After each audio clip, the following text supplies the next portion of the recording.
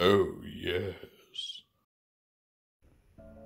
Welcome back once again, everyone. Today I bring you a review for the long-awaited Transformers War for Seibertron Earthrise Galactic Odyssey Collection, Micron Micromasters. This is the second to last release in the Amazon exclusive Galactic Odyssey Collection. And, just like the other entries in that collection, it focuses on a specific planet within the Transformers universe, in this case the planet Micron, which is generally associated with Minicons, but because we don't have Minicons in the current toy line, they're using Micromasters instead, which are very similar. So if you've seen my reviews before, you know how this goes. We're going to take a look at the packaging, then we'll open it up. We'll look at everything that comes inside. We'll see the instructions, and then we'll see our Micromasters themselves in both their vehicle and robot modes.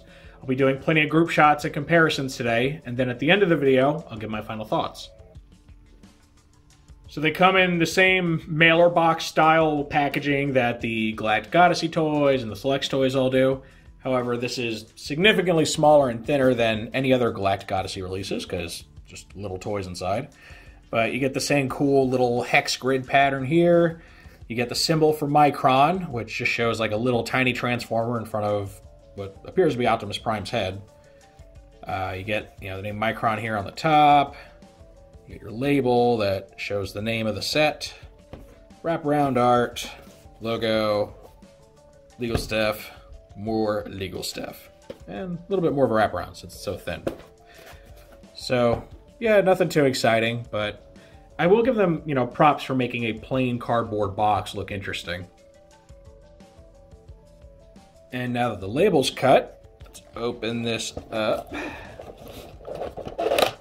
Oh, it's getting kind of stuck on itself here. Alright, so we get that same very cool inner lining that shows off the different planets in the collection. And a full print. It's funny that, the inside of the box gets way more work than the outside, but whatever.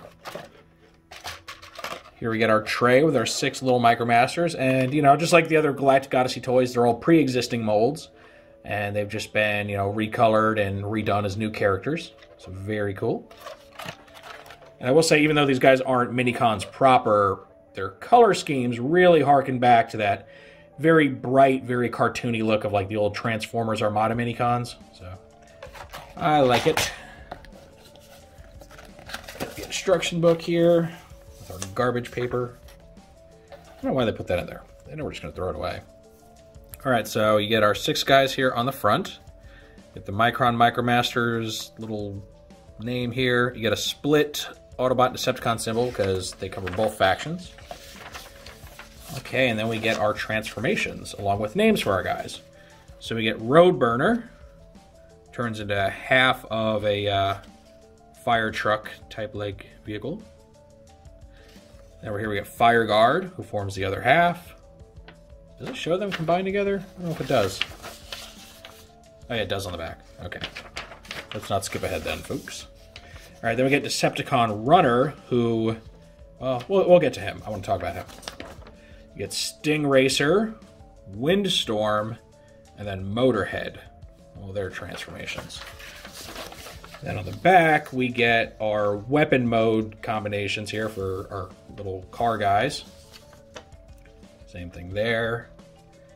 And then this is the combined vehicle mode, which you basically just flip upside down to form like a bazooka. So, a lot going on here. Then lastly, of course, we get our Planet Tech Spec card. These are cool. Never thought we'd get a tech specs for a whole planet. Also, here's the little Micron symbol again. Very neat.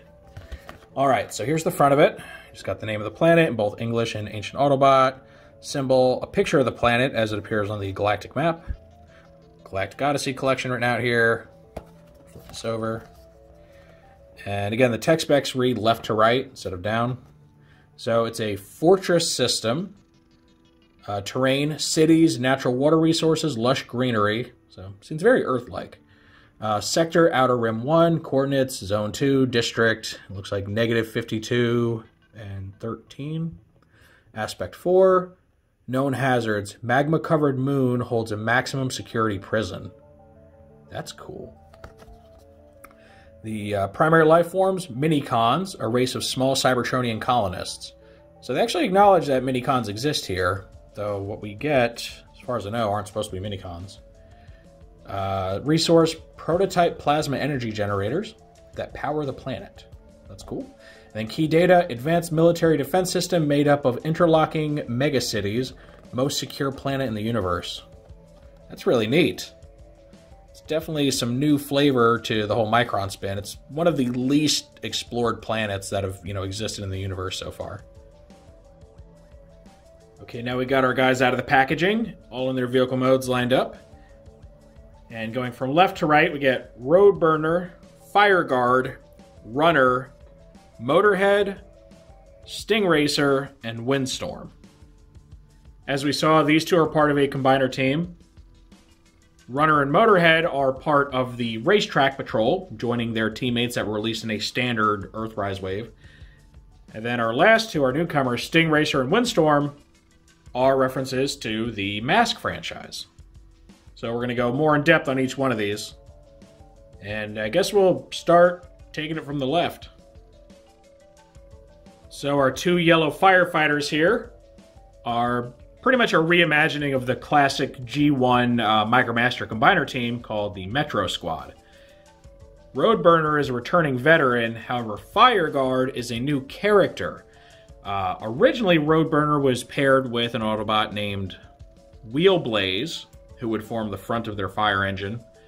But Wheelblaze was released in the previous toy line Siege as a standalone fire truck Micromaster. So rather than just re-release him as, a combining version, they just added a new member who just happens to look a lot like Wheelblaze. So, yeah, Fire Guard pretty much just exists because the Wheelblaze name was already taken. If you want to see him, this is the Siege Wheelblaze. You can see very similar color scheme, mostly yellow and white. And he's got a full-on ladder. Like, he is a standalone fire truck.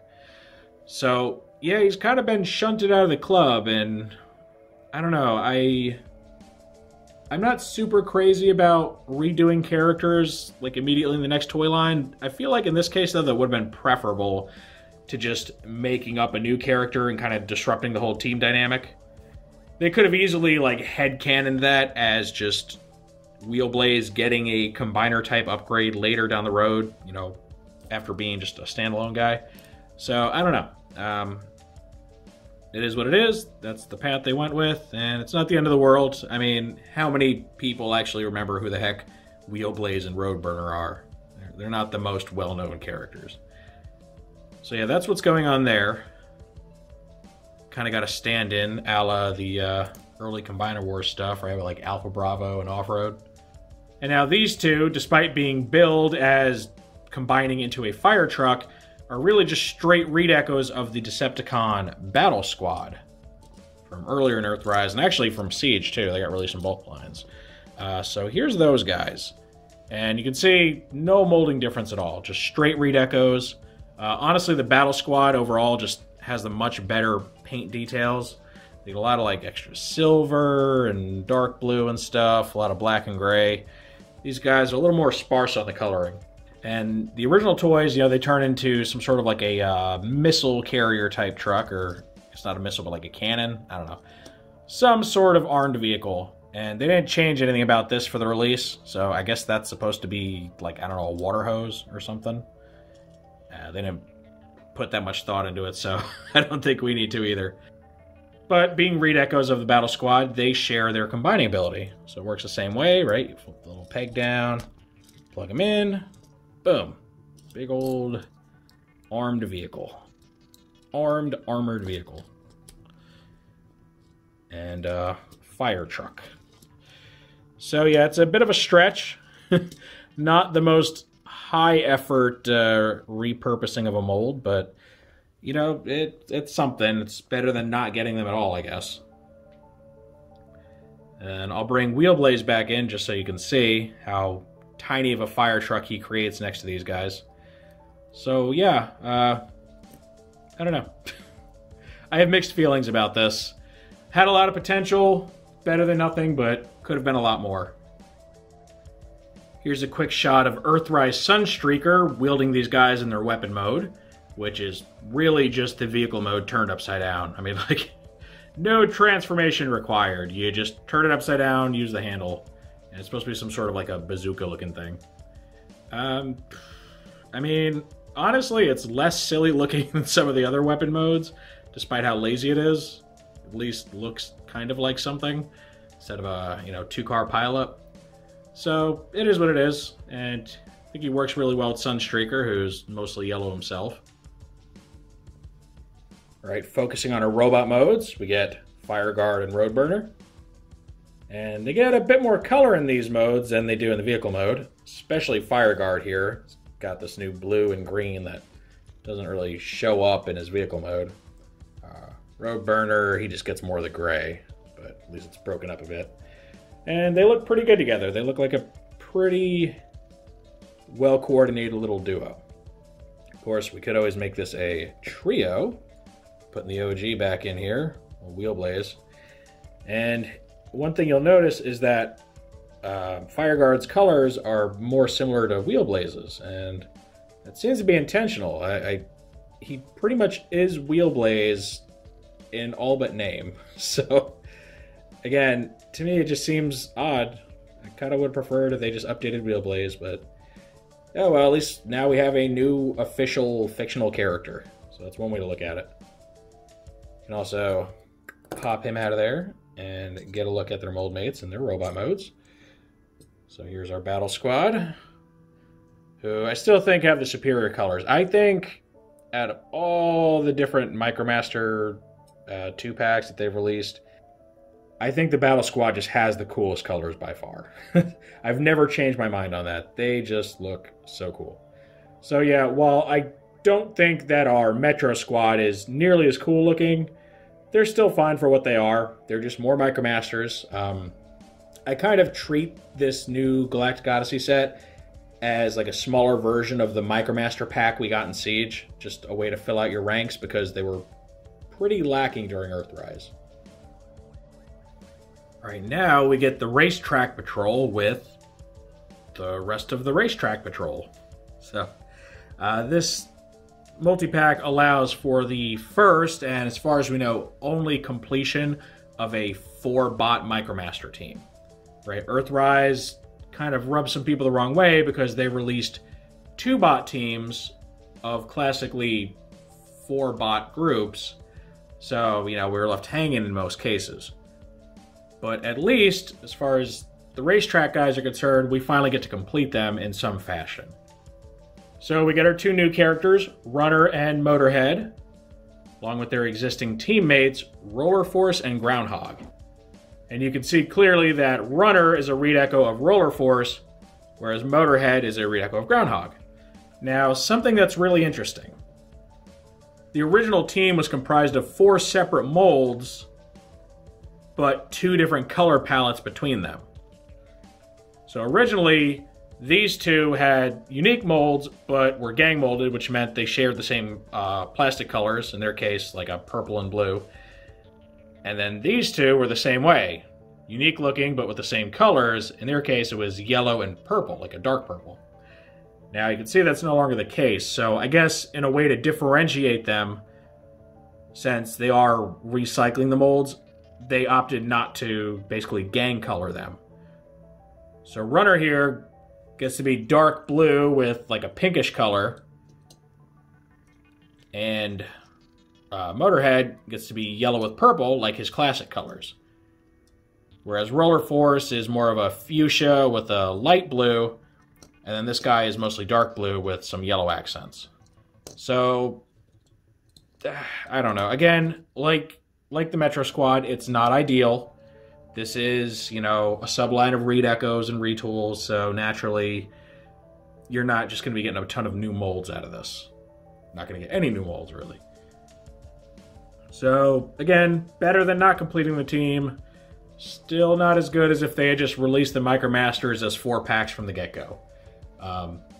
I do complain about the price of these things a lot, and I've always thought that $10 for 2 Micromasters is just absurd. It is so much money for what are essentially mini-cons. You remember how much like mini-con like 3 packs would cost, well, like $7 or 3-pack. Now it's $10 for a 2-pack. You know, it's not ideal. Am I happy it exists? Yes. Am I bitter about how it exists? Also yes. But that's enough griping out of me for now. Let's go ahead and move on. Okay, now we move on to their weapon mode, which I affectionately refer to as a 2-car pileup. And I'm having them be wielded by the Decepticon Barricade. Now, why Barricade, do you ask?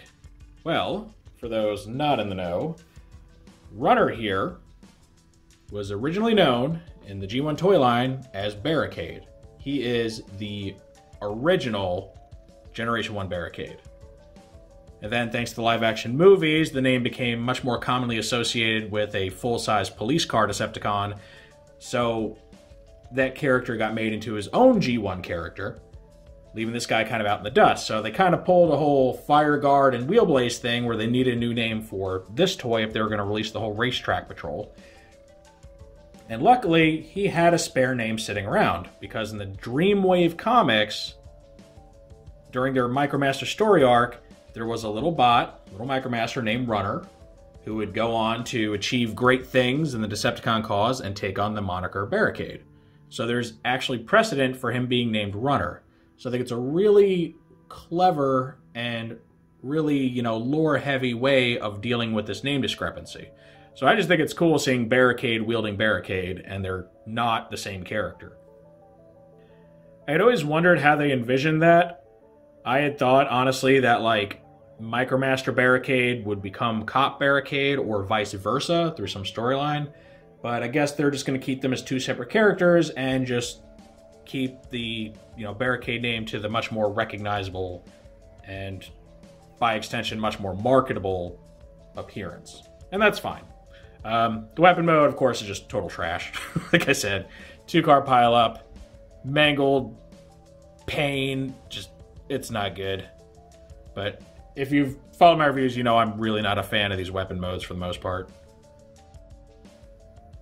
Alright, now to see our Racetrack Patrol in their robot modes. Again, we got our new guys on the left, the older team members on the right. And again, you can see no remolding, you know, nothing different in the tooling, just straight redecos. Luckily, the paint layout is quite different between them, so that helps break things up. You get different paint apps on the chest between Runner and Roller Force. And then you can see with Motorhead, they opt to paint the legs, whereas on Roadhog, they just left them blue plastic. So there are some subtle differences. Again, nothing crazy, but it does help give somewhat of an illusion that they're different characters and not just, I don't know, the same guys with a new paint job. Okay, and then our final pairing out of this set are the mask-inspired new Micromaster characters, Windstorm and Stingracer.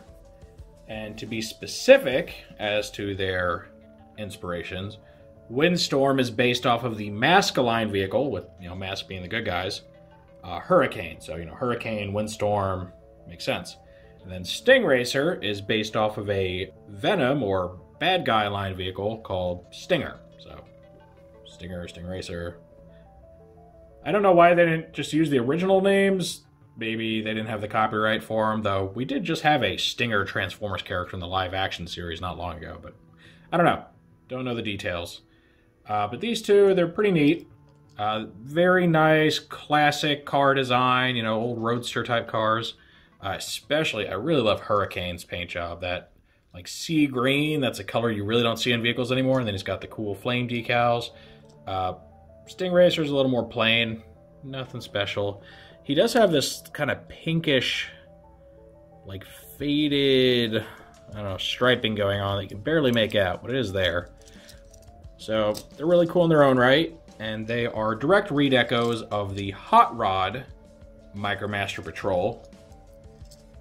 And that had comprised of Trip Up and Daddy-O. So obviously Stingracer's a redeco of Trip Up, Windstorm's a redeco of Daddy-O. And if you don't recognize the name Daddy-O, it's a new copyright-friendly name for Big Daddy, which was the original G1 character's name. So yeah, they're not teammates of these two. Right? These are part of that aforementioned 4-pack that got split in half. So unfortunately, the Hot Rod Patrol just doesn't seem to be getting complete anytime soon. But I will say that I really do like the new paint jobs. In fact, I pretty much prefer them over the original. Especially with Windstorm. I just think he looks really cool. I mean, Big Daddy or Daddy-O is cool in his own right, but this to me is just way cooler. I mean, I grew up in a beach community, so the colors just kind of work for me. These two are a little closer. They each kind of do their own thing pretty well. I don't know, it's a toss-up. Let's just say they're all good. They're all pretty nice looking, and they make really good looking vehicles. And to show off our final traffic accident, I mean weapon mode, we get the Mercenary Bug Bite. Felt Bug Bite was appropriate because this is a cross-factional weapon mode, right? You got an Autobot and Decepticon. This pairing wouldn't happen in fiction, except under the most, extreme circumstances. But I figure, why not get a cross-factional type character? Plus, another reference character, right? Bug Bite's a GoBot, these are mask guys. All sorts of multi-franchise fun going on here. So yeah, these two, probably the worst looking out of the 3 weapon modes. They look like they're just taking a nap on each other. Yeah.